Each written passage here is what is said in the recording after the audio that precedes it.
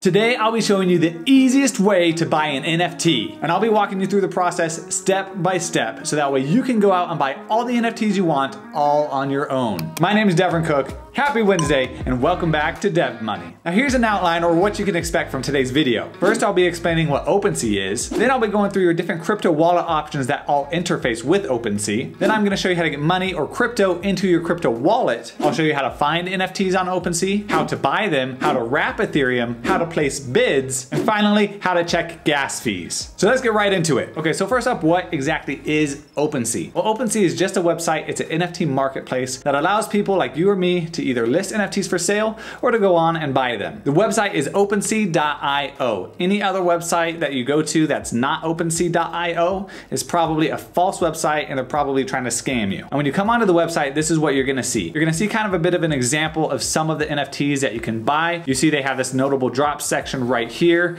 the Lamaverse, 100 NFTs, the Revenants, tabs. These are just awesome NFTs that have recently launched that they're choosing to highlight. You can then see what's trending in all the different categories. You can come down and see what you need to do to create and sell your own NFTs. And you can see a bunch of different resources to help you get started with OpenSea. And then you can browse by category depending on if you're interested in art NFTs, music NFTs, domain names, collectibles, trading cards. There's a whole bunch, and you should definitely go onto OpenSea and start browsing through a bunch of different collections, a bunch of different projects, and just a bunch of different categories to see which kind of NFTs you really like the best. And then they have this video here that you can watch that just give you some more information about OpenSea. And when you're on the main website, you're gonna see the search bar, so you can search for specific NFTs, specific collections, specific creators. And then you're gonna have your marketplace tab, and you're gonna be able to go through all the different kinds of NFTs. You're gonna have a bunch of stats, so you can see rankings and activity. You can see resources in case you wanna join their Discord community, look on their blog, or just see all the information that they have available to you. You can hit the create tab to make your own NFT. And if you are interested in making your own NFT and listing it on OpenSea, I've made a video showing you exactly how to do that. So make sure to check that one out after this video. And then you can go through, you can see your profile, your favorites, my collections, your settings, and you can log out. And then you have this section, which is gonna give you your different wallet options. And these are gonna be your main wallet options that interface with OpenSea. You're gonna have Metamask, which is by far probably the most popular. You have your Coinbase wallet, your Wallet Connect, your Fortmatic, and then you can have a bunch of different options like Bitski, Venly, Dapper, and just a whole bunch of different things. Trust, Opera Touch, etc., etc. What I recommend is if you already have a crypto wallet set up, like a Trust wallet or a Bitski wallet or some other wallet that you're using, you can go ahead and just use that wallet with OpenSea. But if you don't have a wallet set up, I would suggest going with a Metamask wallet right here. It's the most popular, it's very good. It works with most platforms, most websites, and probably that's gonna be your #1 recommendation that you're gonna see across the internet. Even if you already have one of those other wallets like a Trust wallet or a Bitski wallet, I would still recommend going with Metamask anyway, just because it's a better wallet in my opinion. So go ahead and set up a wallet. If you do need help setting up a Metamask wallet, I made a video about that, so you can check that one out as well. And I'll be using Metamask for all the examples throughout the rest of the video. So once you have your Metamask wallet set up, you're gonna have this extension here, and then once you click on it, you're gonna see, you have a brand new wallet. You probably have $0, 0 ETH, 0 crypto in it, unless you've already transferred some in there. But many of you are probably wondering how you get crypto into your Metamask wallet. Well, it's very simple. All you're gonna do is you're gonna come up here on your account, and you're gonna see this big long string of characters starting with 0x, and that's gonna be your wallet address. So you can go ahead and you can copy that right there. If you wanna see the full wallet address, you just click on these 3 dots right here, click on account details, and then it's gonna show you your entire wallet address. Now, I'll also be using Coinbase as an example because I assume most people probably are familiar with Coinbase. It's the most popular crypto exchange, and so that's probably where most people have their cryptocurrencies,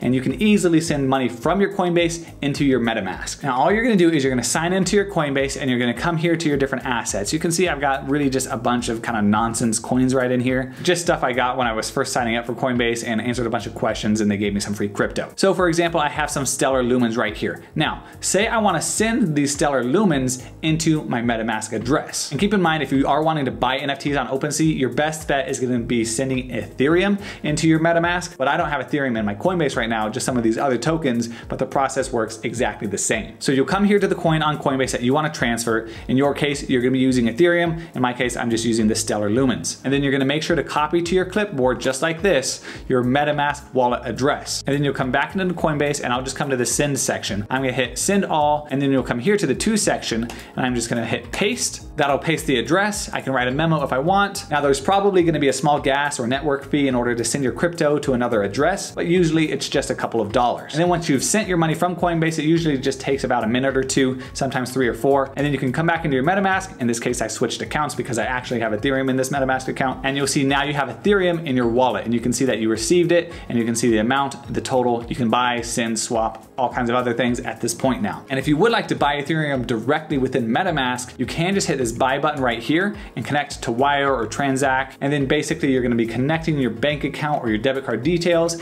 and just buying Ethereum directly through them, and it's gonna go right into your MetaMask. So you can also do it that way. All right, so now that you have your MetaMask all set up, it's funded, it has some Ethereum in it, how do you actually find an NFT that you potentially want to buy? Well, a good place to start is just to browse OpenSea. And one of the things that I like to do is I like to come over here to stats, look at the rankings, and see what are the most popular NFTs. And you can adjust all of these criteria right here, but I'm just gonna leave it at the last 7 days, all categories, all chains. You can change it to Polygon or Platinum if you would like, or just Ethereum. You can pick a specific category, and you can pick a more specific time window. But here you can see what the most popular NFTs have been over the last 7 days. So here we have Mechaverse, Jungle Freaks, Kaiju Kings, Doodles, CryptoPunks, Bored Ape Yacht Club. And if you check OpenSea fairly frequently, you'll be able to see kind of which ones are always trending in the top. For example, CryptoPunks and Bored Ape Yacht Club have consistently been among the top NFT projects for quite a while now. You can also see the floor price, you can see how many owners there are, how many total assets there are. So this is a great idea just to get you a kind of quick snapshot of what the top projects are, and you can see whether or not they're in your specific price range. So you can see that Mechaverse has a floor price of 1.25, quite a bit lower than it used to be. It used to be right around 9. There's been a lot going on with that project. Let me know if you want to hear more about it. Jungle Freaks 0.93, and then you're gonna get to some of these heavy hitters like Bored Ape Yacht Club, 35 Ethereum floor. And so some of these you might be priced out of just because the floor prices are so high. And that's totally fine. You definitely don't want to stretch yourself, only invest money that you can afford to lose,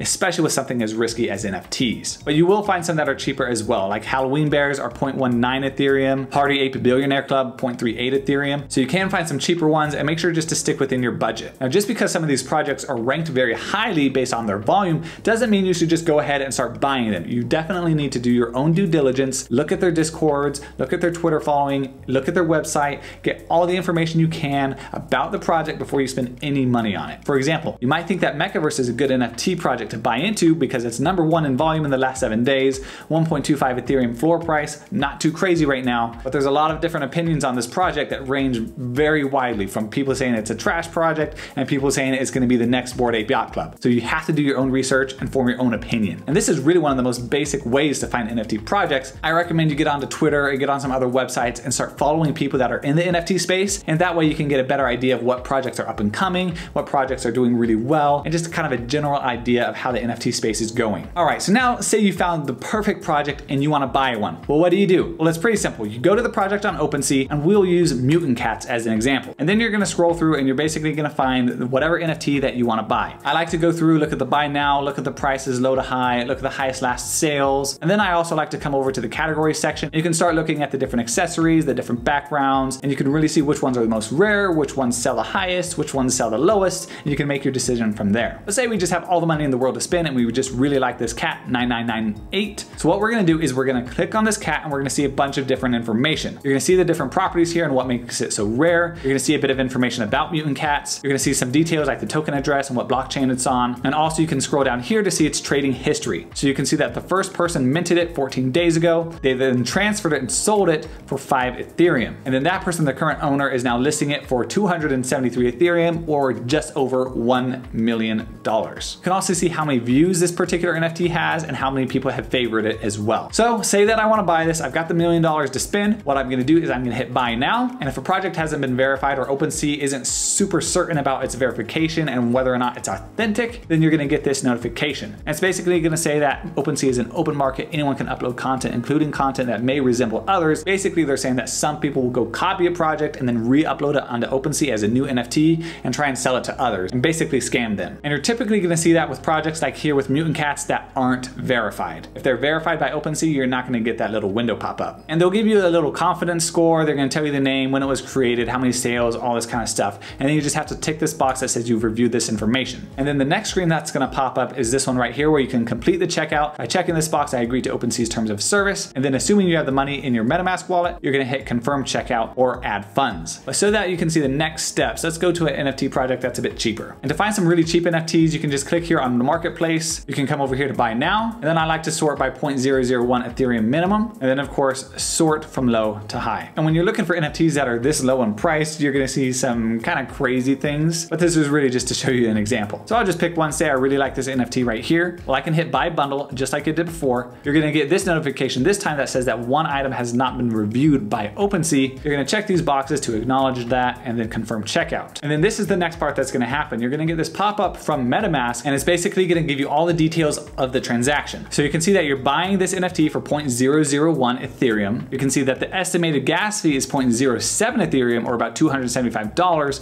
and likely you're gonna get this transaction to go through within about 30 seconds. And then the total with the gas fee is about 0.075 Ethereum, or $279. And if you wanna go ahead and buy that NFT, you just hit confirm right here, or if you do not, you decide, hey, the gas fees are too high, you can hit reject right here. Now say that you really like that mutant cat that we were first looking at, but you just don't wanna spend $1 million on it. Maybe you think it's worth about 100,000. So what you can do is you can make an offer, and you can make an offer on any NFT, even if it's not available for sale with the buy now button. So what you're gonna do is you're just gonna hit make an offer. You're gonna get the same warning before, you hit agree, and then you're gonna need to put in what your offer amount is. So say you wanna offer, 100 Ethereum. You can put in 100 Ethereum. You're gonna notice this is actually W Ethereum or wrapped Ethereum, and I'll be getting into that in just a moment. You can set an offer expiration with a specific time. You're gonna check this box and you're gonna make an offer. But as you can see, we don't have enough WETH in order to make an offer. So what is WETH? WETH, or wrapped Ethereum, is just basically Ethereum that you've tied up in another contract envelope, or you've wrapped it, that allows it to interface with OpenSea and make bids. Because when you have wrapped Ethereum, you can make multiple bids on multiple NFTs. For example, you can make 10 bids of 1 Ethereum each,